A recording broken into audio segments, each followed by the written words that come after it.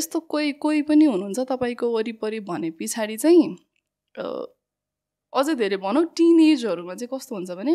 तपाईँलाई टिजहरू गरिन्छ कि होइन बुलिजहरू हुन्छ अनि त्यसपछि तपाईँको आफ्नै वरिपरिको साथीहरू पनि भने नि मैले जस्तै कतिपय साथीहरू चाहिँ कस्तो हुन्छ भने एभ्रिथिङ सबै ठिक हुन्छ अनि त्यसपछि अनि अब जब यस्तो टाइमहरू आउँछ नि अनि त्यति बेलामा चाहिँ अलिकति अब हाँसिदिने होइन अब साथीबाट त एक्सपेक्ट गरिँदैन नि त जे भए पनि अनि त्यही भएर चाहिँ अनि आजकल चाहिँ म हत्तपत्त साथीहरू बनाउँदिनँ कि किनभने साथी भन्ने चिज चाहिँ कस्तो हुन्छ जस्तो मलाई लाग्छ भने कि तपाईँलाई उडाउँछ होला तर तपाईँलाई कहिले गिराउँदैन होइन अनि एकदमै छानेर मात्रै अथवा कोसँग आनन्द लाग्छ मलाई होइन जसलाई चाहिँ अब जे भन्दाखेरि पनि उसले जस आफ्नै हो जसरी सुनिदिन्छ भन्नेहरू मात्र साथी हो जस्तो लाग्छ अनि टिनेजको टाइम चाहिँ एउटा चाहिँ अब के हुन्छ जस्तो लाग्छ भने त्यो टाइम भनेको चाहिँ कसैको लागि एकदमै धेरै यादगार हुनसक्छ भने कसैको लागि एकदमै धेरै ट्रमाटाइज पनि हुनसक्छ सो आफ्नो वरिपरिको मान्छेहरूको पनि ख्याल राख्नु अथवा ख्याल राख्न सकिँदैन अथवा साथ दिन सकिँदैन भने चाहिँ नछोइदिनु के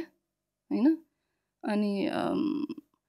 एकदमै धेरै गाह्रो चाहिँ हुन्छ बट जुन हिसाबले I am sync you right now र जुन हिसाबले हेरिरहनु भएको छ तिमी त राम्ररी नै बोल्छौ कविता लेख्छौ अझ कविता बोल्छौ कविता पढ्छौ अनि त्यो पार्टहरू लाइक आई अन्डरस्ट्यान्ड नर्भसनेसको कुराहरू होइन हामीले अघि डिस्कस गऱ्यौँ तर वी डोन्ट सी तिमी बोल्दा बोल्दै स्पिचमा अड्केको चाहिँ राइट कसरी त्यो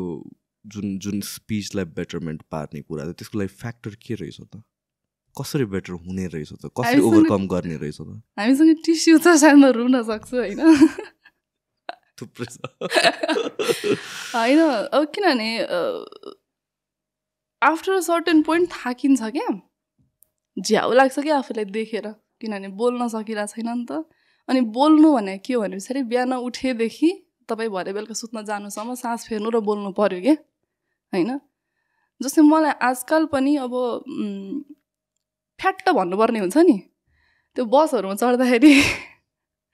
भाडा दिँदाखेरि तपाईँ कहाँबाट भनेर सोद्धाखेरि म त्यो फ्याट्ट भन्नै सक्दिनँ कि अब म यत्तिकै भन्न सक्छु होइन अब कस्तो मुटु ढुकढुक भएको अझै पनि अब अनि एउटा के जस अब त्यो बानेश्वर कोटेश्वर भन्न सक्छु मैले यहाँ तर मलाई त्यतिखेर बसमा सोध्नुहुन्छ भने म फेरि भन्न सक्दिनँ कि सो एकदमै अनि टु सम एक्सटेन्ट कन्ट्रोल गर्न सकिन्छ होइन तर जिन्दगीभरि चाहिँ जस 100% कम्प्लिट भयो ओहो ल तपाईँ अब आजदेखि चाहिँ अनि अब तपाईँको लाइफमा यो छैन भन्ने चाहिँ हुँदैन जस्तो चाहिँ मलाई लाग्छ होइन अनि पहिला चाहिँ सायद अब यस्तो गिल्टी फिलहरू हुन्थ्यो के अनि आफ्नो वरिपरि पनि जस अब गिल्टी फिल गराइन्थ्यो पनि अनि आफै त हुने कुरा त होइन नि त गिल्टी फिल अब किनभने मैले अब म यस्तै जिन्दगी बाँच्छु भनेर मैले त चुज गरे त होइन अब मलाई त भयो नि त त्यस्तै अनि जस अलिक तल्लो फिल गराइन्छ अलिक कम फिल गराइन्छ अनि अब त नबोलै त्यहाँ भनिन्छ अनि अनि कामहरू गर्दाखेरि एकदमै बेसी गाह्रो हुन्छ जस्तै अहिले चाहिँ अब म कामै गर्छु होइन कामै गर्छु तर टु सम एक्सटेन्ट अब कन्ट्रोल भइसकेको छ र अर्को चाहिँ एक्सेप्ट पनि छ कि अनि हो त्यही भने नि लाइक एक्सेप्टेन्स चाहिँ लाइफमा एकदमै जरुरी हुन्छ र मैले चाहिँ आफैबाट सिकेँ यो चिज होइन मलाई कसैले भने पनि होइन अनि आफैबाट सिकेँ हो कि आफूमा केही दाग छ केही खोट छ केही कमी छ केही कमजोरी छ भने चाहिँ एक्सेप्ट गर्नुले चाहिँ तपाईँको आधी प्रब्लम सल्भ गरिदिन्छ क्या होइन जिन्दगी अब हामीलाई के हुन्छ काली भई कसले बिहा गर्छ अब जस काली हुनु भनेको चाहिँ अब अलिकति तल नै उभ्याइदिन्छ नि त समाजले अनि आफूले पनि आफूलाई कता कता हो ल म काली छु भन्ने कुरा नै दिमागमा हुन्छ। जस्तै खतरा के होला ऊ, तर at the and of the day ऊ काली नै छ नि त। अनि जुन दिनबाट चाहिँ आफूले आफूलाई एक्सेप्ट गर्यो कि भन्यो काली छु त अब के चाहिँ गर्ने त होइन, के चाहिँ गर्ने त अब त अर्को जुनी मात्रै हो होइन, हो जुनीमा त काली नै हो नि त। सो त्यो चिज आफूले एक्सेप्ट गर्यो भने चाहिँ धेरै सहज हुन्छ। अनि एक्सेप्टेन्सबाट चाहिँ मेरो जर्नी सुरु भएको हो होइन। अनि एक्सेप्टेन्स पनि मैले आफूले गरेको एकदमै पछि पोइट्री आइसकेपछि नै हो। अनि सो यस्तो टाइममा पोइट्री आएको हो कि अब मैले जे कुरा भन्न सकिनँ र मैले जे कुरा बयान गर्न सकिनँ म त्यो लेख्न थालेँ क्या। So as a blessing, as a आशीर्वाद आएको हो। अनि त्यही चिजलाई नै अब काखमा खेलाएको जस्तो हो क्या पोइट्री चाहिँ मेरो लागि। अनि अनि अनि म कहाँ थिएँ? जर्नी जर्नी चाहिँ अनि खासमा अब त्यो पहिले बच्चैदेखि हो यो चाहिँ।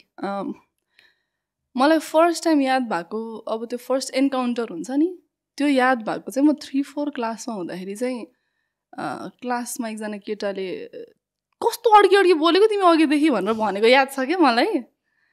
अनि त्यसपछि चाहिँ अनि अलिअलि ठुलो हुँदै जाँदाखेरि चाहिँ अनि यो पनि अलिअलि गर्दै अलिक धेरै बढ्दै गयो होइन। अनि आई रिमेम्बर मैले क्लासहरू त्यो अड्किरहेको द्याट्स फाइन। म अलिकता मैले इन्टरजेक्ट गरिहालेँ यो कुरामा चाहिँ। कतिवटा कुराहरू चाहिँ यो एक्सेप्टेन्सको कुरा तिमीले भनेको मलाई एकदमै मन पर्यो। किनभने लट अफ टाइम्स हामीहरू कहाँ अड्किन्छौँ भनेपछि वेन इट कम्स टु स्ट्यान्डर्ड्सको कुराहरू आउँछ या अरूहरूले यस्तो स्ट्यान्डर्ड राख्दा चाहिँ त्यो सबैभन्दा पनि जरुरी के हो भनेपछि आफ्नो भित्र हेर्नु हो नि त, एक्सेप्ट गर्नु नै हो कि। मैले पनि यसमा एकदमै स्ट्रगल गरेको छु है। मेरो अलमोस्ट 10-12 इयर्सकै जर्नी छ। अनि स्पिकिङ भनेको आई क्यान नेभर इमेजिन कि म क्यामेराको अगाडि बोल्छु अरू मान्छेहरू 2-4जना मान्छेको अगाडि पनि बोल्न नसक्ने मान्छे हो कि। लाइक पिपल वुडन्ट बिलिभ म कस्तो लेभलमा थिएँ बोल्ने कुरामा चाहिँ। सो एउटा कुरा मैले अर्ली अन के सिकेँ भनेपछि लाइक 2014 चाहिँ मैले कन्टेन्ट बनाउन थालेँ, भिडियोहरू बनाउन थालेँ। त्यतिखेर मेरो गोल के थियो भनेपछि जे पनि टिभीमा हेर्छौँ, जे पनि भिडियो हेर्छौँ, मान्छेहरू क्या पर्फेक्ट हामी यही कुरा गरेर आएको थिएँ कि त्यो पर्फेक्सनसँग मेरो जर्नी छ क्या। मान्छेहरू कस्तो हेर्दाखेरि पनि पर्फेक्ट छन्, बोल्दाखेरि पनि पर्फेक्ट छन् होइन, एभ्रिथिङ इज पर्फेक्ट। अरूले भिडियो बनाएर चाहिँ कस्तो पर्फेक्टली वेल एक्सप्लेन्ड वर्ड्स पनि उनीहरूले छानिकन खेलाएर बोल्न सक्छन्। सेम थिङ कि मेरो दिमागमा आइडियाजहरू छ अनि इट साउन्ड सो गुड, दिमागमा क्या मोटिभेसनल लाग्छ होला, बोल्दाखेरि क्या इम्प्याक्टफुल लाग्छ होला, तर बोल्दाखेरि त्यो हुँदैन। एन्ड त्यो पोइन्टमा मलाई के लाग्थ्यो भनेपछि एउटा सम सोर्ट अफ एउटा रिस पनि थियो कि किन यस्तो स्ट्यान्डर्ड बनाएको त, किन यस्तो पर्फेक्ट देखाएको त सबै चिज भनेर होइन। आफूलाई कम्पेयर जहिले पनि गरिन्छ न, त्यसले गर्दा मेरो आफ्नो सेल्फ डाउट स्टार्ट भएको हो। अनि त्यसले गर्दा आफूलाई तल पुस गर्न खोजिरहेको मैले। तर वान पोइन्टमा के आयो भनेपछि 2014मा मैले ever since I started making content भिडियोहरू, मेरो जर्नी के भयो भनेपछि म क्यामेरा डे 1देखि नै कन्सियस एफर्ट थियो कि म क्यामेरा र यो कन्टेन्ट बनाउनुको वान अफ द 50% रिजन नै यही ओभरकम गर्न थियो कि म क्यामेराको रेकर्ड बटन अन गर्छु, बोल्छु, रेकर्ड बटन अफ गर्छु, म बिचमा केही पनि एडिट गर्दिनँ, म अड्किन्छु, म बोल्दा यसरी म हराउँछु मल्टिपल टाइम्स हुन्छ मलाई होइन। मेरो वर्ड्स त्यस्तो क्रिस्प छैन, म काटकुट गरेर बिग्रेको पार्ट लुकाउँदिनँ। र त्यो किन, अनि I will present it to the world. र त्यो किन भनेपछि टु सो अदर्स पनि हो, तर टु माइ सेल्फ कि इट्स ओके। इम्पर्फेक्सन हुनु भनेको नराम्रो कुरा होइन। In fact most people in the world imperfect नै हुन्छ। जुन हामी हेर्छौँ, जुन हामी प्लेटफर्ममा देख्छौँ, त्यो भनेको 1% पनि होइन जो चाहिँ पर्फेक्ट देखिरहेको छौँ। र त्यसमा पनि धेरै काम गएको छ, धेरै प्लानिङ गएको छ, धेरै एडिटिङ गएको छ, धेरै कुराहरू छ। सो इम्पर्फेक्सनलाई एक्सेप्ट गर्नु नै त्यसपछि अगाडि बढ्न सकेछ। किनभने त्यहीँ अड्केर बस्यो, पोइन्ट 1मा रेसको फर्स्ट हडलमै अड्केर बस्यो भने त लाइफमा त यति चिजहरू बाँकी छ म त्यहीँ अड्केर बस्ने त अरू केही पनि नगर्ने त सो जुन तिमी अहिले फिल गरिरहेको छौ I understand it's hard for you तिमी अलिकति कन्सियस पनि छौ बोल्यो कि नबोल्यो अड्किरहेको छौ द्याट्स फाइन यो प्लेटफर्म नै त्यही हो what we are doing here म आई से स्टुपिड शिट म अड्किन्छु कति ठाउँ मैले के बोल्छु अनि पछि मलाई फेरि रियलाइज हुन्छ मैले के बोल्यो भनेर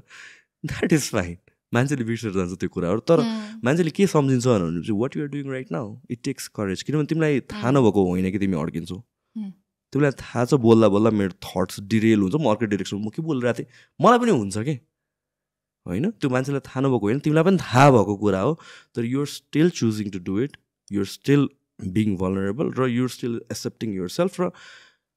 मोस्ट इम्पोर्टेन्ट र रेयरली देख्ने कुरा चाहिँ यो एक्सेप्टेन्सको जुन चाहिँ हामी देखाउँदैन because we are ashamed of our self